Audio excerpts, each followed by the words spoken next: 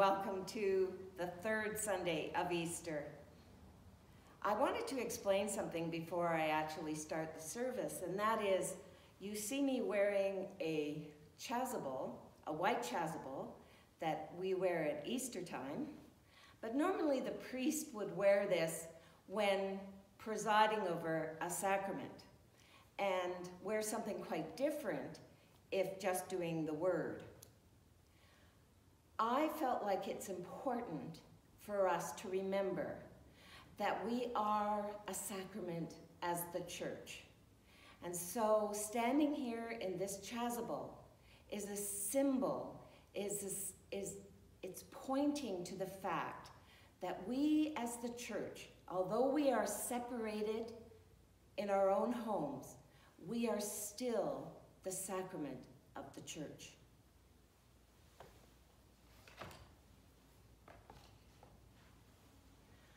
Alleluia, Christ is risen. The Lord is risen indeed. Alleluia. May God's grace and peace be with you, and may our hearts be filled with joy. Almighty God, to you all hearts are open, all desires are known, and from you no secrets are hidden. Cleanse the thoughts of our hearts by the inspiration of your Holy Spirit, that we may perfectly love you and worthily magnify your holy name, through Christ our Lord. Amen.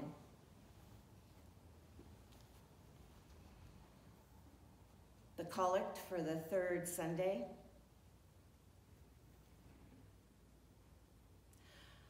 O God, your Son made himself known to his disciples in the breaking of bread.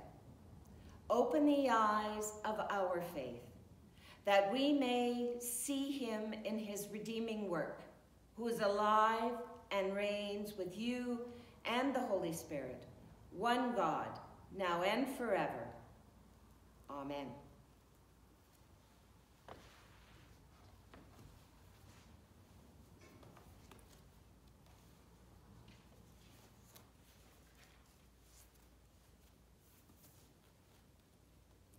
First reading is from the book of Acts.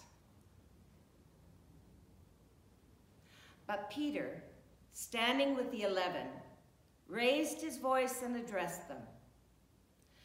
Therefore, let the entire house of Israel know with certainty that God has made him both Lord and Messiah, this Jesus whom you crucified. Now when they heard this, they were cut to the heart, and said to Peter and to the other apostles, Brothers, what should we do? Peter said to them, Repent and be baptized, every one of you, in the name of Jesus Christ, so that your sins may be forgiven, and you will receive the gift of the Holy Spirit. For the promise is for you, for your children, and for all who are far away, everyone whom the Lord our God calls to him. And he testified with many other arguments and exhorted them, saying, Save yourself from this corrupt generation. So those who welcomed his message were baptized, and that day about 3,000 persons were added.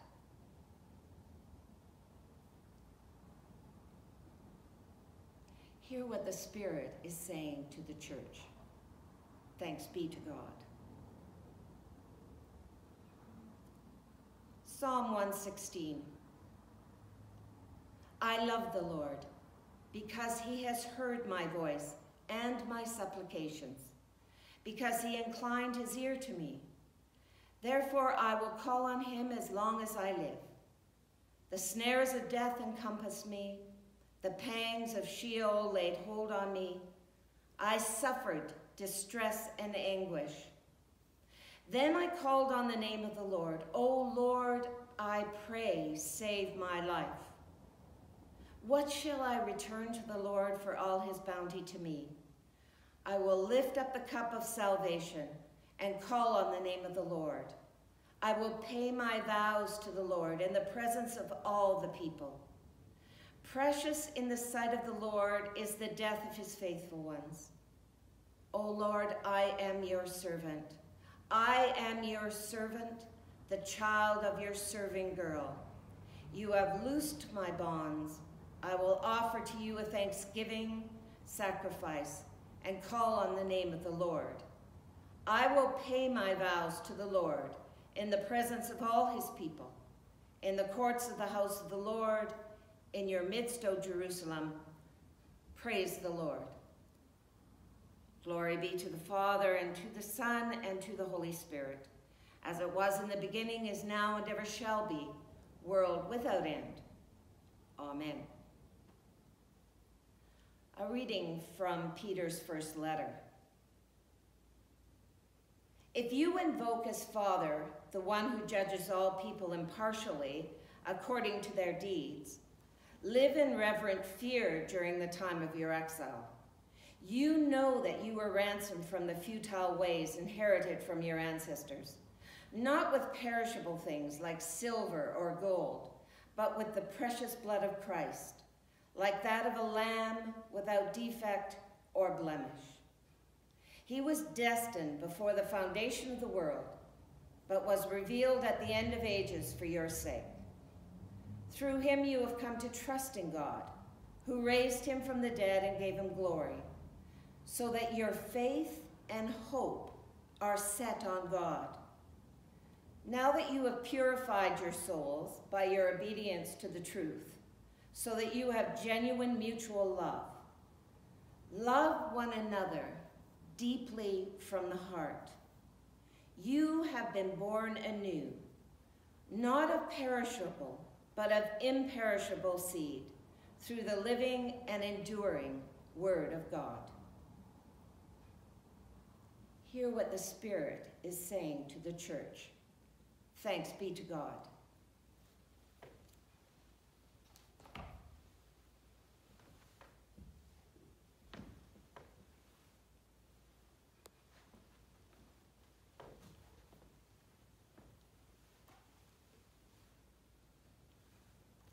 The Holy Gospel of our Lord Jesus Christ, according to Luke.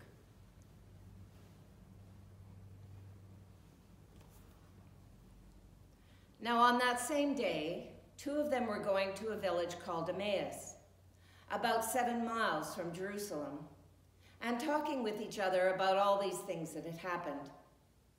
While they were talking and discussing, Jesus himself came near and went with them. But their eyes were kept from recognizing him, and he said to them, "What are you discussing with each other while you walk along?" They stood still, looking sad. Then one of them, whose name was Cleopas, answered him, "Are you the only stranger in Jerusalem who does not know the things that have taken place there in these days?" He asked them, "What things?" They replied, "The things about Jesus of Nazareth, who was a prophet, mighty in deed and word, before God and all the people, and how our chief priests and leaders handed him over to be condemned to death and crucified him. But we had hoped that he was the one to redeem Israel. Yes, and besides all this, it is now the 3rd day since these things took place. Moreover, some women of our group astounded us. They were at the tomb early this morning, and when they did not find his body there, they came back and told us that they had indeed seen a vision of angels who said that he was alive. Some of those who were with us went to the tomb and found it just as the woman had said, but they did not see him." Then he said to them, "Oh, how foolish you are, and how slow of heart to believe all that the prophets have declared. Was it not necessary that the Messiah should suffer these things and then enter into his glory?" Then, beginning with Moses and all the prophets, he interpreted to them the things about himself in all the scriptures. As they came near the village to which they were going, he walked ahead as if he were going on. But they urged him strongly, saying, "Stay with us, because it is almost evening and the day is now nearly over." So he went in to stay with them. When he was at the table with them, he took bread, blessed and broke it, and gave it to them. Then their eyes were opened and they recognized him, and he vanished from their sight. They said to each other, "Were not our hearts burning within us while he was talking to us on the road, while he was opening the scriptures to us?" That same hour they got up and returned to Jerusalem, and they found the 11 and their companions gathered together. They were saying, "The Lord has risen indeed, and he has appeared to Simon." Then they told what had happened on the road and how he had been made known to them in the breaking of the bread. The Gospel of Christ.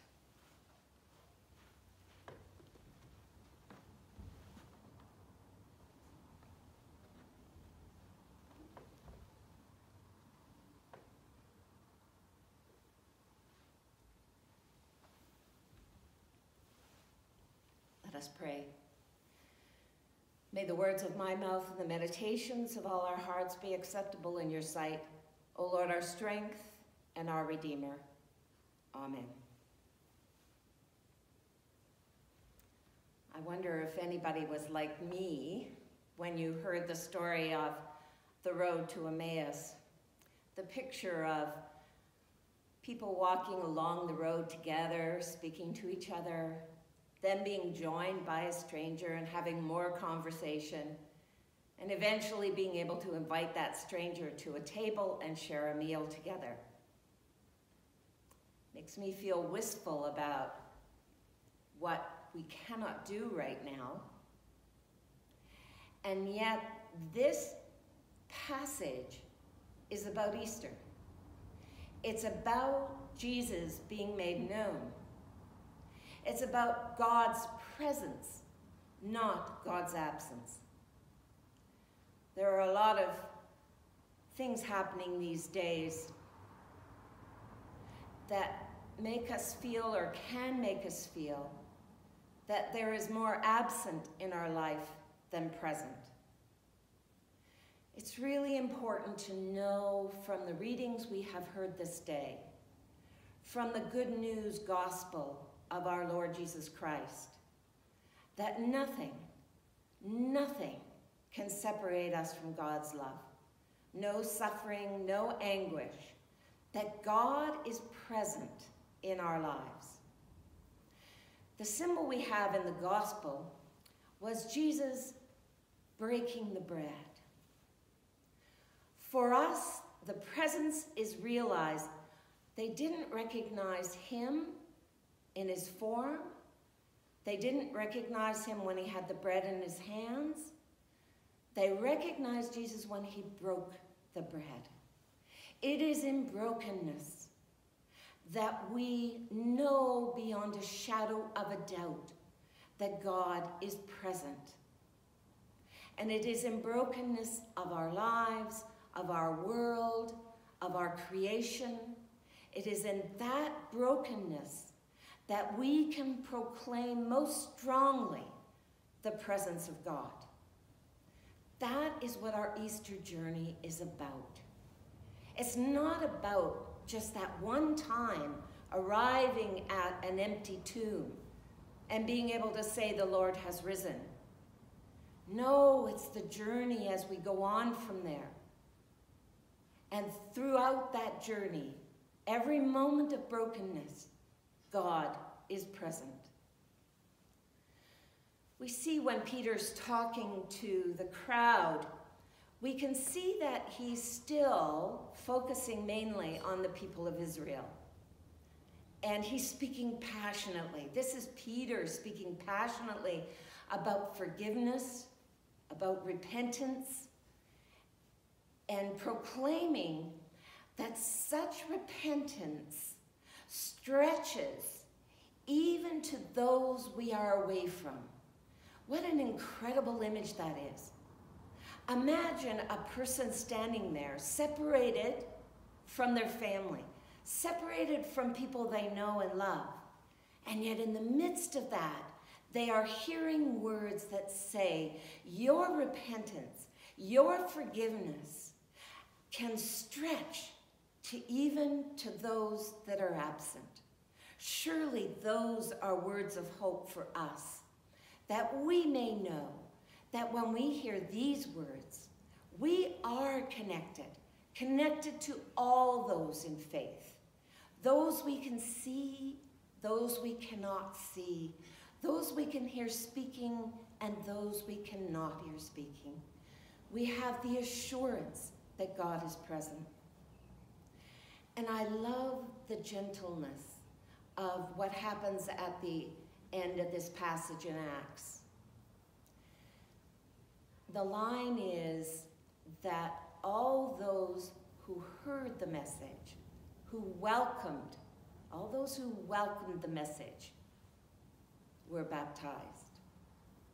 There's no condemnation of anybody who didn't welcome the message. And I think that that is so significant, that we remember that our embracing of God and of our own repentance and forgiveness, when we embrace that on behalf of all, because that's who the Christ is.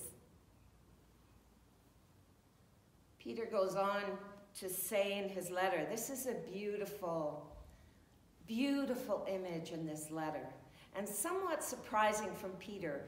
I always get the feeling that Peter is just this kind of a hard-nosed guy who really is trying to stick to the letter of the law and keep people in control.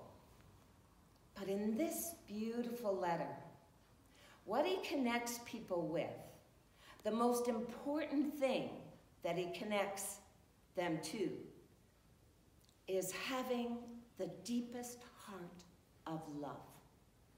That the thing that is most important about being the community that God is calling us to be, the most important thing is mutual love.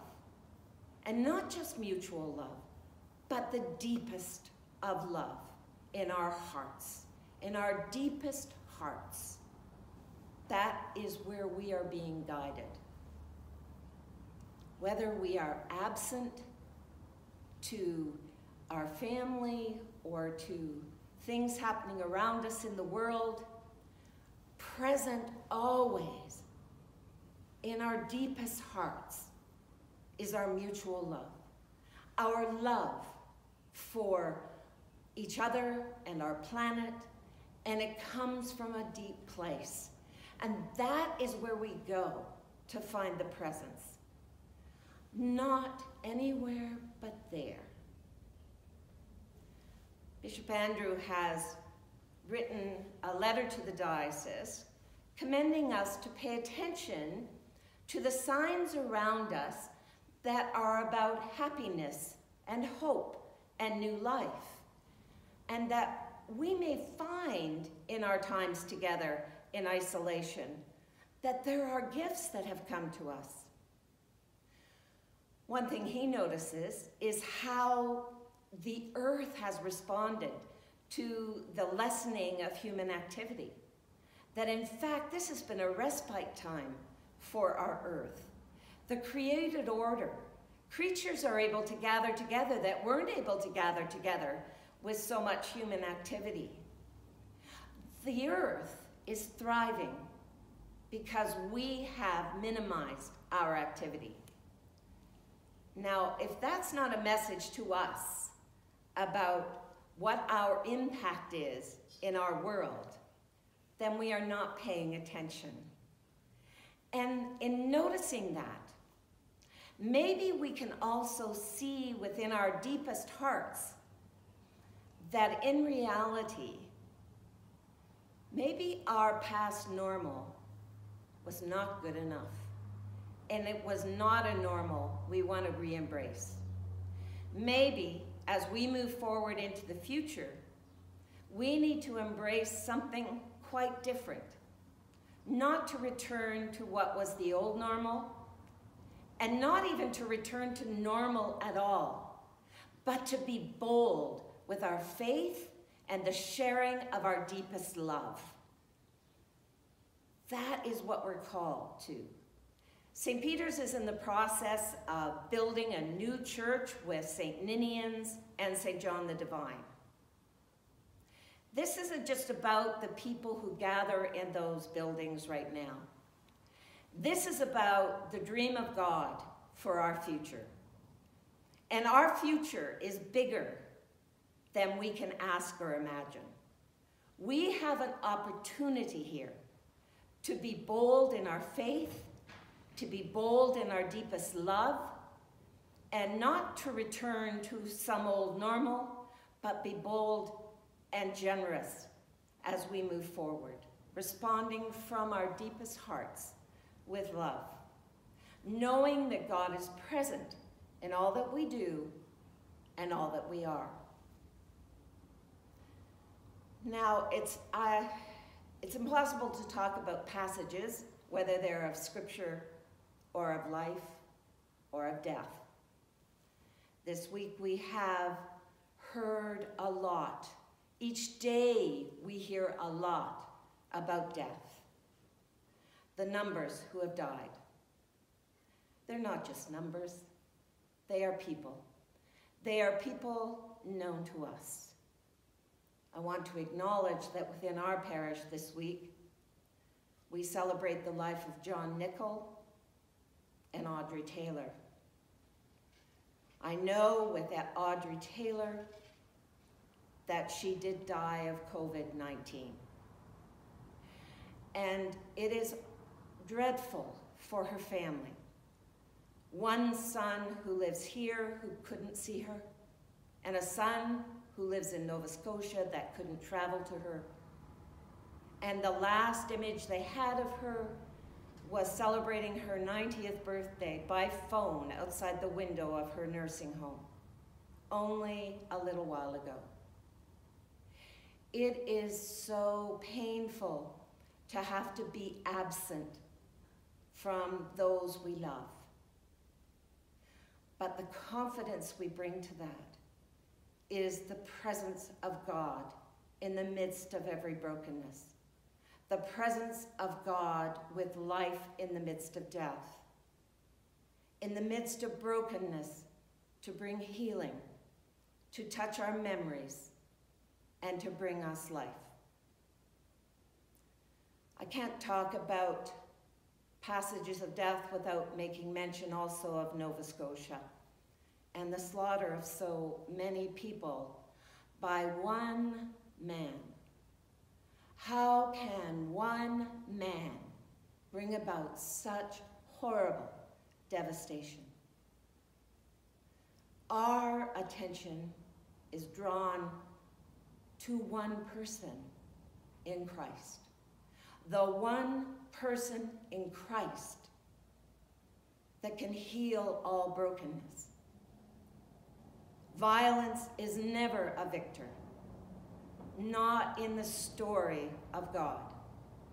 In the presence of brutality, in the presence of suffering and sorrow, the presence of God emerges deeper and brighter than any one human actor, because one person in the name of God died for us all. And that is what we can proclaim. And that's what will give us comfort. We will not remember the one man who causes devastation. We'll remember the 22 who lived lives to the full. And we will remember the one who gave up his life on a cross so the rest of us may know in the midst of any sorrow or any suffering that we are not alone. So I urge you as we live through the situations of our lives in feeling the sharp pain of absences, but also the deep comforting hope of the presence of God's love in the midst of suffering and sorrow. And let us be bold. From our deepest hearts, let us love deeply, and let us love all of creation.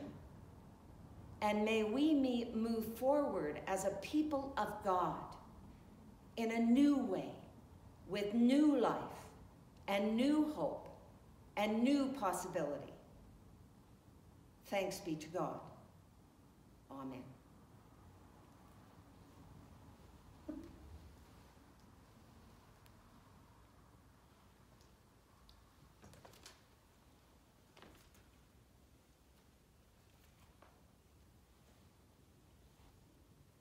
As I share the prayers of the people, I want to begin with a prayer for those who have died, especially as we remember closely Audrey Taylor and John Nickel, and also Wilhelmina's daughter Gail and Bill Lewis.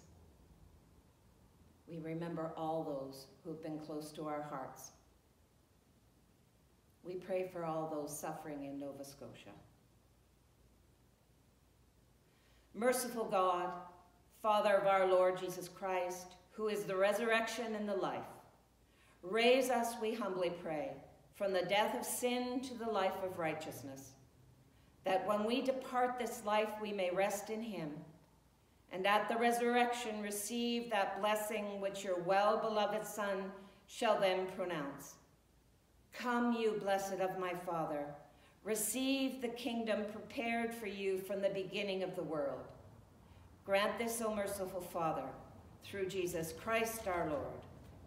Amen.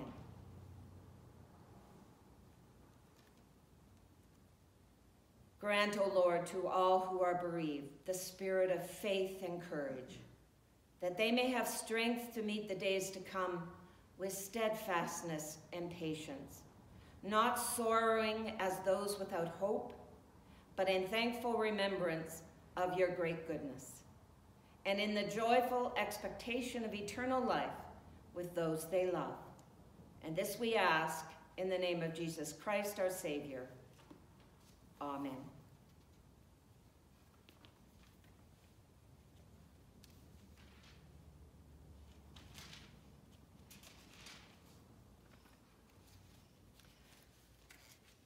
Let us pray to the Lord together. Loving God, we thank you for your many gifts to us, for the love which brings us together, for the earth which provides for our needs, and for the new life you have given us in Jesus Christ. We pray to you for our Christian family, and especially we remember those who are providing essential services, those who are putting their life at risk for the sake of others, and for grace to grow in your love.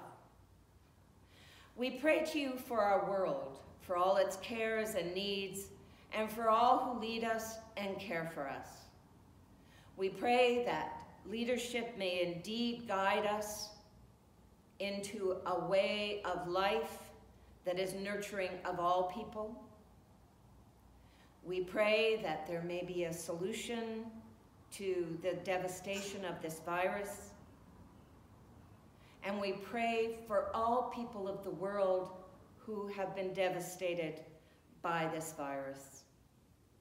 We also pray for our created order, that we may pay attention to all of creation. We pray to you for those in need, for the sick and for the lonely, for the hurt and the frightened, and for those who live without hope.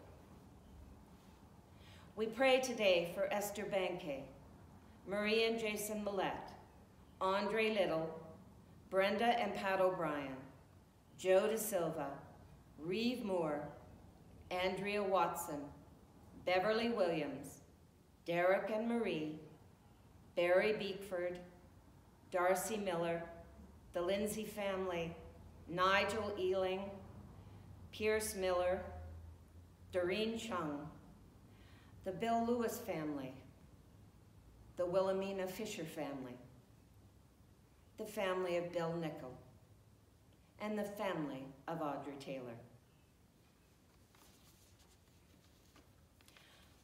We pray for those we love who have died, that you will surround them with your care and love. And especially we pray today for John and for Audrey. May their souls and the souls of the faithfully departed rest in peace, and let light perpetual shine upon them.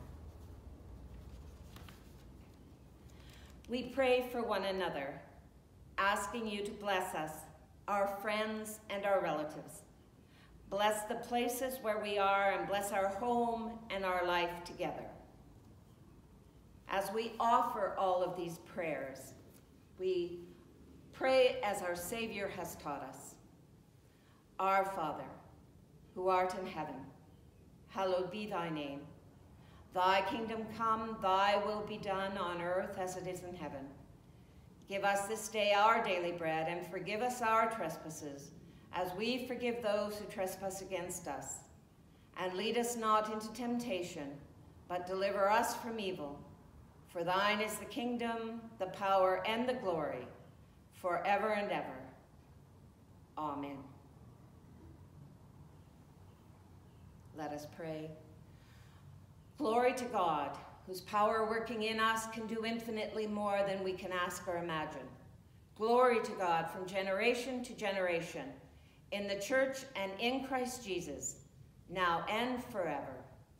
Amen. Before I pronounce the blessing, I want to make one announcement, and that is that we are running a food pantry at the church. It's something that I am doing myself in terms of handing out things so that it's safe. I'm the only one actually handing out food, but there are many other people behind the scenes who are gathering food together for our pantry, and I urge you to either support with food or support with money contributions so that we can continue to respond at St. Peter's Pantry. I want to assure you that we are doing this ministry with the utmost care for not only ourselves, but for the people we are serving. So I urge you to consider this ministry, especially as St. Ninian's Food Bank is closed. There is much more call on the need for food in our neighborhood. Thank you for those who have responded so far. It has been heartwarming, deeply felt, and I look forward to other gifts coming forward. Now may the peace of God, which passes all understanding, keep your hearts and minds in the knowledge and love of God and of his Son, Jesus Christ our Lord. And the blessing of God Almighty, Father, Son, and Holy Spirit, be with you and remain with you, and those you love, now and forever. Amen.